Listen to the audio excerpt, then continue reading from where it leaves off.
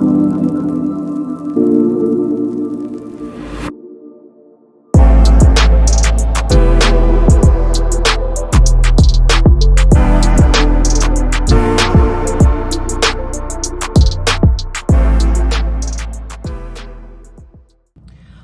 up, y'all? It's your girl Jaleesa Buck, and I am here with my very first personal video on my channel. I did deal with some doubts about sharing this simply because I knew people would come against me. I know people will have something to say and people will be offended by what I'm saying, but I have to say it because it is what God is telling me to do. So excuse Chloe in the background. She's just doing her own thing, whatever. But nonetheless, okay, so what I want to share with you all is my testimony of deliverance, being delivered from witchcraft, as well as spiritual warfare that was going on due to the witchcraft that I had unknowingly tapped into before I actually started to take my walk with Christ seriously. So real quick, I'm just gonna go back and just give you all kind of like a backstory about my life. So first and foremost, I've always been a Christian. I've always been raised in the church. I grew up with two parents who were both believers in Christ. And so it's not that I don't know the Lord and that I have never known the Lord. Over the course of my life and going into adulthood, I found myself distanced from Christ. I found that I started to lose faith and I started to feel like really I can do all of this on my own. Of course, because of a lot of different things that were going on in my life, but ultimately I just turned my back on God, is what I would say. And so in that journey of me trying to do things on my own, what happened was I got introduced to the New Age religion stuff. And I didn't even know what it was. I didn't know that that's what I was partaking in. I just felt like that was the time for me to focus on me, right, and my strengths, because I had to overcome a lot of depression. I had to overcome a lot of self-doubt and things like that from, you know, the trauma that I dealt with in my childhood and leading into my early adult life. And so I felt like I wasn't giving myself enough credit, so I had to build myself up, and that was the decision that I chose to make. Now, in that time of me tapping into those types of things, what I realized is that I found an attraction to manifesting, setting my sights on things that I wanted to happen, and trying to make it happen with my own power, as well as almost like thinking myself into the things that I really wanted in life, which I found out later was not of God.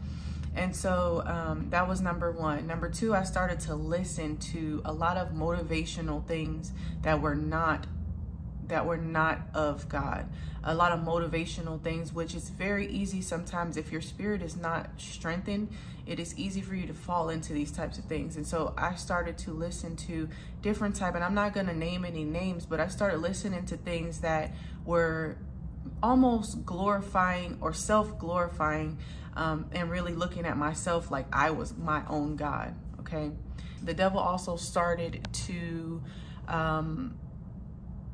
distort the word of God as I knew it to be true, where I took the scripture, ye are gods, which is what it says in the Bible. I took that into a context that told me that I was actually a God. Okay. And so I started to literally look at my life like I was in charge, and that it doesn't matter what anybody else says. That's just what I'm gonna do. I'm trying to make this quick, but slowly I started to drift away into other things such as yoga. Okay.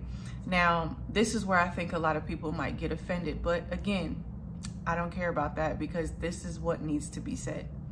All right, so if you are a Christian, I would highly recommend that you, number one, research what yoga is about, where it derives from, and what it is all about. I started to tap into yoga very, very strongly. I mean, that spirit, whatever that spirit is, started to really change the way that I operated. It started to make me feel like I wanted to, number one, be a part of community, a part of a yoga community. Now, as I started to get deeper and deeper into it, because when I walked into it, it was for stretching, it was for exercise, it was to make my body feel better, because I had ultimately had a lot of injuries and pain in my body at the time. And so I looked at it as a way for me to stretch and feel better physically, but then I found out that what I was doing was actually worshiping idols. Okay, so if you look back into the history and where it came from, you will find that there's a lot of history of Hinduism as well as Buddhism included in yoga, even with the bowing and the spiritual connections and all of these different things. And so while I thought that was something that was okay at the time, what I didn't realize is that it was opening me up to other demonic spirits. Other things started to attach themselves to my life. Other influences, demonic influences started to connect with me, and different things in my life started to happen. Number one, my marriage started to suffer. And at the time, I couldn't understand it until I was delivered from these things and God really showed me what I was exposed to. I didn't really understand what I was doing at the time. Things started to happen in my marriage. It was just weird, okay? A lot of weird stuff happening. Not to mention, I really was rebellious at that time as well. And I would just make moves based on what I thought was the best thing for me to do at the time. But a lot of these things I thought were led by God, but they were not led by God. It was the spirits that were the opposition, okay? The demonic spirits of witchcraft and sorcery that were controlling the things that I was doing and deceiving me to think that these things that I was hearing was coming from God. As time went on, I started to get more indulged in the yoga community. I started to want to even get my yoga instructor license. It was getting deep. I started to want to actually start a yoga studio.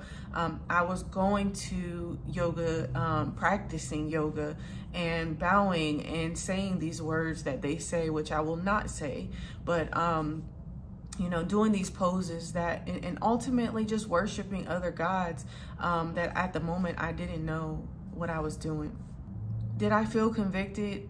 Absolutely not. At that time, no, I didn't, because the Holy Spirit was just not with me, mainly because I was not accepting of the Holy Spirit. And so I still do believe that God will stay with you. He will never get far enough where you will completely lose yourself when you are called to higher and you are called to greater.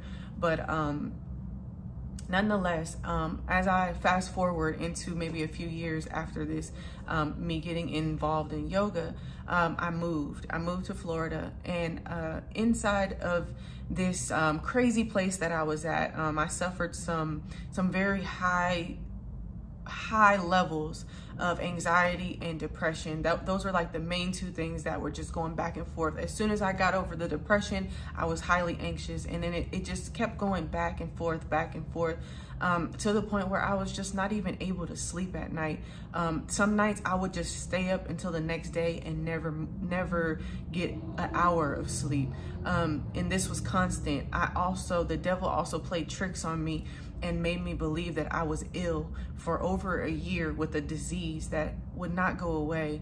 And no matter how many tests I got, no matter how many times I went to the doctor, I was convinced, the enemy convinced me that I was ill. And that also played a huge part in my anxiety. There was no peace in my life because I did not have the Spirit of God at that time. Fast forward into me getting involved with someone who I couldn't see. Had I had the Spirit of God dwelling in me at the time, I would have been able to discern what this was. But a woman came to me that I met, And she told me, Jaleesa, you have a lot of things happening in your life. It's like a dark cloud is following you. Do you agree? And I did agree. I said, yeah, but I just don't understand what it is, what it's about, and how to get rid of it. She told me, you need to do something called a spiritual bath. So at that moment, I didn't know what that was. And I decided, okay, tell me more. She then proceeds to go into telling me that she has a message for me and that she wants to give me something called a reading. And at the time, I didn't really understand what she meant by a reading.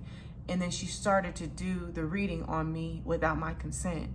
She started telling me things about my life that were just accurate, that sound right. But again, because I was just so far away, I had absolutely no idea what I was getting into. She then started to talk about things that happened in my past, and I figured, how could she know these things? I've never spoke to her about these things. I come to find out that this woman was a part of a religion called Santeria, and at the time I didn't understand what that means or the severity of what that really meant. It is a form of witchcraft. It is a form of sorcery. They use tarot cards, they use readings to tap into the spiritual realm. Of course, not the Holy Spirit, but they use they pray to saints. They do all of these different things that are not in alignment with the Christian life, not in alignment with what I had been raised to do. And so when she presented me this spiritual bath, I did accept the things that she gave me. The things were a bottle of something called Florida water. I don't even know to this day what it is. She gave me 2 little containers that looked like to be some type of chalk, and also a tall candle. And she told me to take the bath. She told me to take the chalk and write 2 crosses on the bottom of my feet. She also told me to clean my house with this water, this Florida water, and also to take a bath with it, light the candles and say a prayer. Also to pour the water over my husband's head as well. And literally, to me, it just sounded like a ritual. So it scared me because now, even though I've been far away from God, I still know God. I still know the truth, even though I haven't been accepting or walking in it. And so days went by, and she kept bothering me about it. Hey, did you take the bath? Did you take the bath? And I was just like, sis, no, not yet. Haven't got around to it, and just really at the end of the day, I was skeptical. And so I just kept pushing it off. I just knew something wasn't right. I left it in the trunk of my car for a few days, and one final day, she calls me on the phone, and we're on the phone talking, and she starts to do another reading on me over the phone. One, again, outside of my consent, not telling me what she was doing, but it was evident after a while, and yet I still kept listening to what she was saying. My phone wasn't on speaker, but she was speaking pretty loudly, and my husband actually heard some of what she was saying. And so as he could tune in and hear the things that she was saying, he wasn't eavesdropping, but he did catch some of the stuff she was saying. And he asked me after the phone call, what was that about? Because the way she was speaking was almost like she was speaking as if something had already happened in my life. It was like a manifestation almost. And as she was speaking, it sounded as if it had already come to pass. So my husband was like, what is she talking about? Who is that? And what is she talking about? So I proceeded to explain to him what she was saying, but I also defended it. I also defended her. And the things that she was saying was not in alignment with what I should be doing as a married woman. It also went against the covenant between me and my husband. And so, but I defended her, and I defended what she said, and I was accepting of what she was saying, and I was just ready and willing, and whatever spirit was on me at that time was really strong on me, and caused division between my household, between me and my husband, simply because I was siding with the side of the enemy. And I had absolutely no idea.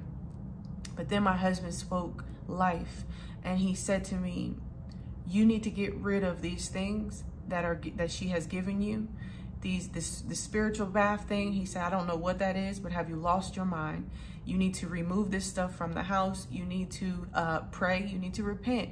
You need to get right, because this is not in alignment with God's will for your life. Literally, those simple things and those simple words that may have not really meant anything meant so much to me. And it was almost like an eye-opening moment where for so many years, I had just continued to walk on this journey of trying to find the answers for myself. But God used my husband to stop the enemy from ruining and destroying me, from ruining my life. Literally, as I hung up the phone with that girl and my husband spoke these words to me, I felt an entire rush of heat here on the back of my neck, on this side specifically. It was like my neck was on fire, and I could not for the life of me understand what was going on and why this happened, but my whole entire body just experienced some sort of physical sensation that was just out of this world, supernatural. It had to be the Spirit of God. I have to say that it was the Holy Spirit, because from that moment, my entire life shifted. My entire mindset shifted. The way that I looked, I realized that I had been under some sort of spell, almost like curse, almost like that I was not even able to see what God really had for me in my life. From that moment, I started to repent. After a year of not going to church, I started to go to church faithfully. I started to read my Bible. I started to seek the face of the Lord. God literally started to deliver me from these things. These strongholds started to break off. My life started to shift in ways that I could not imagine. I started to get closer and closer, and almost like I needed God every single day. God put another woman in my life after this, and she was a woman of God. She was a Christian woman, and she spoke life into me, and she told me what she's seen about me in the spirit. She told me that there was a light in me, and God sent this woman in my life to help me to continue to move forward after breaking free from this demonic force that was on my life, trying to ruin my entire mission that God gave me, trying to ruin the entire plan and purpose that God had on my life. And so the reason why I'm coming here with this message is because some of you are stuck in a place where you're thinking that God has forgotten about you, but he hasn't forgotten you. You feel like you cannot move forward in the things that God has called you to do because there's a block. There's something stopping you. There's probably something like a spirit that is stopping you that you don't even see in the human form. You don't even see in the natural. There are things that are going on in the supernatural that are intended. The enemy's assignment is to get you to stop working in God's purpose for your life. The enemy is assigned. There's a spirit that is assigned to you in your mission to stop you from doing the things that God has purposed you to do in your life. And sometimes we tap into things that we don't even understand that stop us from moving into what God has called us to do. Understand me that if you are watching this video up until this point, I can probably guarantee that you can feel where I'm coming from, and that you probably experienced something similar to what I am talking about here. I want you to know that there is redemption in Christ. There is a way for you to move forward and be forgiven. The Lord is telling me that you need to repent. Number one, repent and turn away from whatever it is that has you bound right now. In the name of Jesus, I command that demon to loose you in the name of Jesus. Right now, I pray that your strength is redeemed. I pray that the Lord and the strength of the Lord moves through you, and that the Lord gives you the power for you to be able to overcome the stronghold, these demonic pressures and demonic influences that are on your life, because the Bible tells us that we have the authority. God gives us the authority to tread on serpents and scorpions, and that nothing shall harm you. Nothing will harm you in the name of Jesus. You have the power. You have the authority through Christ who strengthens you. And if you just surrender your will for God's will in your life. Let the Lord take over and take you to the next phase in your life that he needs you to go, because we are not here for our own purposes. We are not here to do the work that we think we are supposed to do, but it is the Lord's purpose that will prevail. It is the Lord's purpose that we are here to do. And so I just ask you to repent, get on your knees and pray, fast and pray, get that thing off of you, cast out these demonic influences and forces that are surrounding you, that are encamping around you. Okay, because these things, the enemy is here to kill, steal, and destroy. If it is not the Holy Spirit, it is not of God. If it is a spirit of anything other than the Holy Spirit, of the Spirit of the living God, it is not godly. It is not here to help you, but it is here to harm you. It is deceptive. It is a way for you to lose your soul to the enemy. And I'm telling you right now, sis, bro, whoever you are watching this video, I need you to repent, and I need you to turn away from your sin and seek the face of the Lord, because in all things, he will make things perfect in your life. If you seek him, seek and ye shall find, because you will find your strength in the Lord. Okay, I understand that sometimes it can be scary. It can be hard, especially when there's cultural things that are going on around you, especially when you come from a family of this type of witchcraft, especially when you come from an environment where you have friends who participate in these things. But I'm telling you, you are set apart. I'm telling you that God has more for you. I'm telling you that you can break these cycles. You can break these cycles of depression. You can break these cycles of anxiety. You can break these cycles of misery and pain. And you can break these cycles by just calling on the name of Jesus. Okay, in the name of Jesus right now, I command that devil to loose you in the name of Jesus. I command that enemy to get rid of all of the spells and the curses that he has on your life, because they will not prevail in the kingdom of God, because with God, all things are possible, and God is love, and what the enemy is doing to you is not out of love. And so I just ask you to repent. Thank you, Jesus. I just thank God for you. If you're watching this video, you have purpose. There is something for you to do out here. There is something that God needs from you. And I impel you to seek him and walk in what he has called you to do. There's victory. The Lord says he's already overcome the world. He has already overcame the world. It's just now your job to walk in purpose. Walk in what he has promised.